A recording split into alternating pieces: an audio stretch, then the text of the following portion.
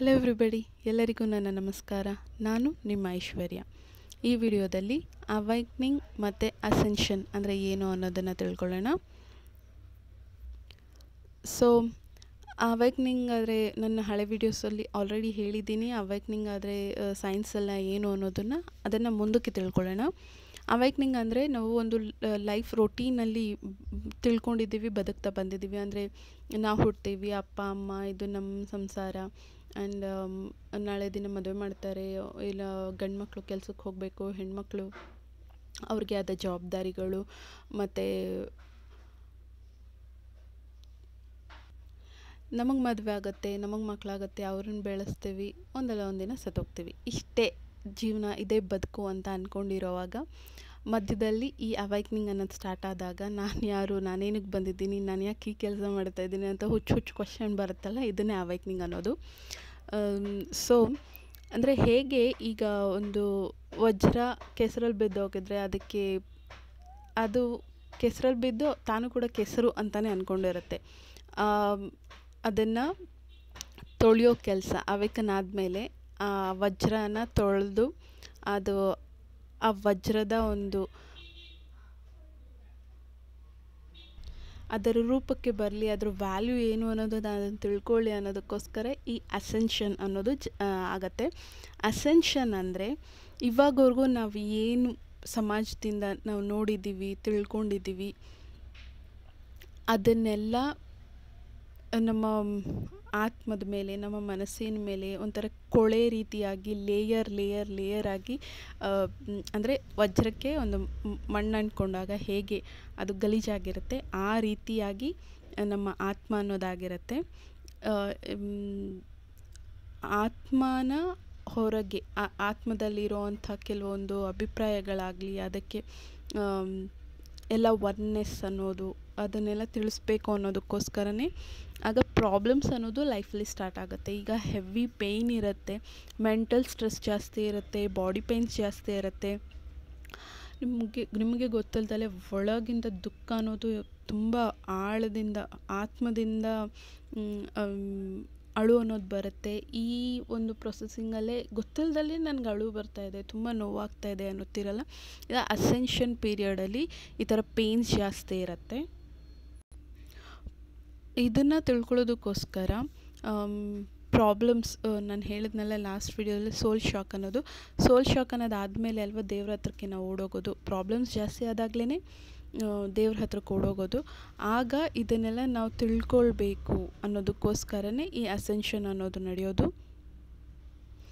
Ascension ಟೈಮಲ್ಲಿ ಏನಾಗುತ್ತೆ ಅಂದರೆ, ಚಿಕ್ಕ ವಯಸ್ಸಿಂದ ನಿಮಗಾಗಿರೋವಂಥ ನೋವುಗಳು, ನೀವು ಒಂದು ಮಾಡೋಕ್ಕೆ ಹೋಗ್ತೀರಾ, ಒಂದು ಮಾಡಬೇಕು ಅನ್ನೋ ಆಸೆ ಇರುತ್ತೆ. ಪೇರೆಂಟ್ಸ್ ಅವ್ರ ಒತ್ತಾಯಕ್ಕೆ ನೀವು ಬೇರೆ ಏನೋ ಓದಿರ್ತೀರ. ಪ್ರತಿಯೊಂದು ಓದಲ್ಲಾಗಲಿ, ತಿಂಡಿಲಾಗಲಿ, ಪ್ರತಿಯೊಂದರಲ್ಲೂ ನಮ್ಮ ಆಸೆ ಕನಸುಗಳು ಬೇರೆ ಇರುತ್ತೆ. ಬಟ್ ಹೊರಗಡೆಯ ಒಂದು ಒತ್ತಡಕ್ಕೆ ನಾವು ಬೇರೆ ಮಾಡಿರ್ತೀವಿ, ಅಥವಾ ನಮಗೆ ಚಿಕ್ಕ ವಯಸ್ಸಿಂದ ಯಾವುದಾದ್ರು ಅವಮಾನಗಳಾಗಿರುತ್ತೆ. ಇದೆಲ್ಲ ಸೋಲ್ ಲೆವೆಲಲ್ಲಿ ಆ ನೋವು ಅನ್ನೋದು ಹಾಗೆ ಉಳ್ದೋಗಿರುತ್ತೆ. ನಮಗೆ ಗೊತ್ತಿಲ್ಲ, ನಾವು ಬೆಳೀತಾ ಹೋಗ್ತಾ ಇರ್ತೀವಿ.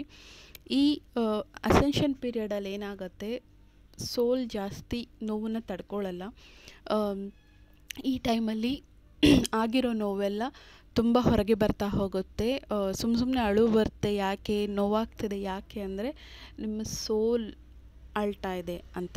ಅಳು ಬಂದಾಗ ಕಂಪ್ಲೀಟಾಗಿ ಈ ಒಂದು ಬ್ಯಾಡ್ ಥಿಂಗ್ ಏನು ಅಂದರೆ, ಹೆಣ್ಮಕ್ಳಿಗೆ ಅಳಬಹುದು ಅನ್ನೋ ಒಂದು ಇದು ಕೊಟ್ಟಿದ್ದಾರೆ. ಹೆಣ್ಮಕ್ಳು ಹುಟ್ಟಿರೋದೇ ಅಳೋದಕ್ಕೆ ಅಂತ. ಗಂಡು ಮಕ್ಕಳು ಅವರು ಅಳಬಾರ್ದು, ಏನೇ ಸಿಚುವೇಶನ್ ಬಂದು ಸ್ಟ್ರಾಂಗ್ ಆಗಿರಬೇಕು ಅಂತ ಬೆಳೆಸ್ಬಿಟ್ಟಿರೋದಕ್ಕೆ ಅವರು ಎಷ್ಟು ಸ್ಟ್ರಾಂಗ್ ಆಗಿಬಿಟ್ಟಿರ್ತಾರೆ, ಎಷ್ಟು ಅಳೋದನ್ನ ಅವಮಾನ ಅಂದ್ಕೊಂಡಿರ್ತಾರೆ ಅಂದರೆ, ಮನೇಲಿ ತೀರಾ ಅವರು ಪ್ರೀತಿಯಾಗಿರೋರು ಯಾರಾದರೂ ಸತ್ತೋದ್ರೂ ಕೂಡ ಅವ್ರು ಅಳ್ತಾ ಇಲ್ಲ. ಸೊ ಅಷ್ಟು ಸ್ಟ್ರಾಂಗ್ ಆಗಿಬಿಟ್ಟಿದ್ದಾರೆ, ಸ್ಟ್ರಾಂಗ್ ಅಂತ ಅಂದ್ಕೊಂಡಿದ್ದಾರೆ. ಬಟ್ ಅವ್ರ ಸೋಲ್ ಅಳೋದು ಅವ್ರಿಗೆ ಗೊತ್ತಾಗ್ತಾ ಇಲ್ಲ.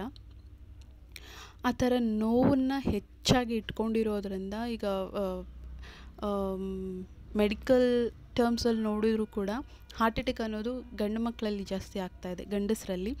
ಸೊ ಈ ಪೇಯ್ನ್ಸ್ ಎಲ್ಲ ಒಳಗಿರೋದಕ್ಕೆ ಅದು ಹಾರ್ಟ್ ಚಕ್ರ ಮತ್ತು ಸೋಲ್ ಲೆವೆಲ್ಗೆ ನೋವು ನಿಂತೋಗೋದು, ಇದೆಲ್ಲ ಹಾರ್ಟಲ್ಲಿ ಬ್ಲಾಕೇಜಸ್ ಆಗೋದ್ರಿಂದನೇ ಈ ಹಾರ್ಟ್ ಅಟ್ಯಾಕ್ ಅನ್ನೋದಾಗೋದು. ಸಮಾಜದಲ್ಲಿ ಒಂದು ಪದ್ಧತಿ ಅನ್ನೋದು ಮಾಡಿಬಿಟ್ಟಿದ್ದಾರಲ್ಲ. ಮದುವೆ ಅನ್ನೋದು ಹೀಗೆ ಇರಬೇಕು, ವಿದ್ಯೆ ಅನ್ನೋದಂತೂ ಇವಾಗ ಎಜುಕೇಷನ್ ತುಂಬ ವ್ಯಾಪಾರನೇ ಆಗಿಬಿಟ್ಟಿದೆ. ಸಮಾಜದ ರೀತಿ ನೀತಿಗಳು, ಜಾತಿ ಧರ್ಮ, ಈ ಕಟ್ಟುಪಾಡುಗಳು, ಹೆಣ್ಮಕ್ಳು ಇದೇ ರೀತಿ ಇರಬೇಕು, ಗಂಡ್ಮಕ್ಳು ಇದೇ ರೀತಿ ಇರಬೇಕು ಅಂತ ಅವರೇ ಒಂದು ಕ್ರಿಯೇಟ್ ಮಾಡ್ಕೊಂಡ್ಬಿಟ್ಟಿದ್ದಾರೆ.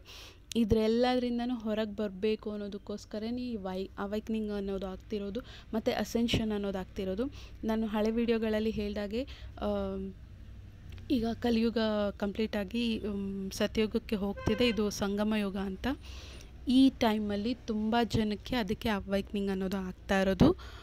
ಸೊ ಈ ಟೈಮಲ್ಲಿ ಹೌದು ತುಂಬಾ ಸೋಲ್ ಶಾಕ್ಸ್ ಆಗುತ್ತೆ. ನೀವು ಯಾರು ಅಂತ ನೀವು ತಿಳ್ಕೊಳ್ಳೋಕ್ಕೆ ಸ್ಟಾರ್ಟ್ ಆದಾಗ ಅಸೆನ್ಷನ್ ಸ್ಟಾರ್ಟ್ ಆಗುತ್ತೆ. ಈ ಟೈಮಲ್ಲಿ ತುಂಬಾ ಪೇಯ್ನ್ಸ್ ಇರುತ್ತೆ. ಅಳು ಬಂದರೆ ನೀವು ಹುಡುಗರಾಗಲಿ ಹುಡುಗಿರಾಗಲಿ ಯಾವುದೇ ವಯಸ್ಸಾದರೂ ಆಗಲಿ ಖಂಡಿತ ಆ ನೋವನ್ನು ಇಟ್ಕೋಬೇಡಿ.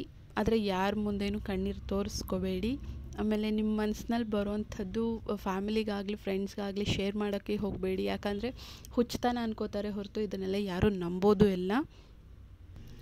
ಅಳು ಬಂದರೆ ಚೆನ್ನಾಗಿ ಹತ್ಬಿಡಿ, ರೂಮ್ ಲಾಕ್ ಹಾಕ್ಕೊಳ್ಳಿ, ಚೆನ್ನಾಗಿ ಹತ್ಬಿಟ್ಟು ಚೆನ್ನಾಗಿ ಒಂದು ಡೀಪ್ ಸ್ಲೀಪ್, ಚೆನ್ನಾಗಿ ನಿದ್ದೆ ಮಾಡಿ ಎದ್ದೊಳ್ಳಿ. ನಿಮ್ಮ ಸೋಲ್ ಅನ್ನೋದು ಉಸಿರಾಡೋಕ್ಕೆ ಸ್ಟಾರ್ಟ್ ಮಾಡುತ್ತೆ ಆಗ. ಇಲ್ಲ ಆ ಥರ ಆಗಲ್ಲ ಅಂತಂದಾಗ ನೀವು ಸ್ನಾನಕ್ಕೆ ಹೋದಾಗ ಚೆನ್ನಾಗಿ ಹತ್ಬಿಡಿ, ಚೆನ್ನಾಗಿ ನೀರು ಉಯ್ಕೊಂಡು ಸ್ನಾನ ಮಾಡ್ಕೊಂಡು ಬನ್ನಿ. ನೀವು ಸ್ನಾನ ಮಾಡೋ ನೀರಿಗೆ ಕಲ್ಲುಪ್ಪಾಕಿ ಸ್ನಾನ ಮಾಡಿ.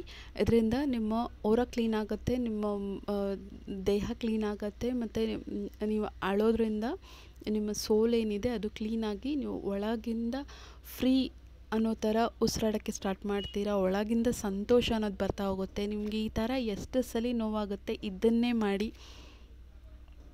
ಇದೆಲ್ಲ ಅವಮಾನ ಅಲ್ಲ, ಗಂಡು ಮಕ್ಕಳಾದರೂ ಅಳೋದು ಅವಮಾನ ಅಲ್ಲ. ಇದನ್ನು ತಲೆಯಿಂದ ತೆಗೆದುಹಾಕಿ. ಸೊ ಈ ವಿಡಿಯೋ ನಿಮಗೆ ಹೇಗೆ ಅನ್ನಿಸ್ತು ಖಂಡಿತ ಕಮೆಂಟ್ ಸೆಕ್ಷನಲ್ಲಿ ಹಾಕಿ. ಈ ವಿಡಿಯೋನ ಅವಶ್ಯಕತೆ ಯಾರಿಗಿದೆ ಅಂತ ನಿಮ್ಗನ್ಸುತ್ತೆ ಖಂಡಿತ ಅವ್ರಿಗೆ ಶೇರ್ ಮಾಡಿ. ನೆಕ್ಸ್ಟ್ ವಿಡಿಯೋದಲ್ಲಿ ಮೀಟ್ ಆಗೋಣ. ಅಲ್ಲಿವರೆಗೂ keep smiling, take care, because we are all Born for A reason. Boy and love you all guys.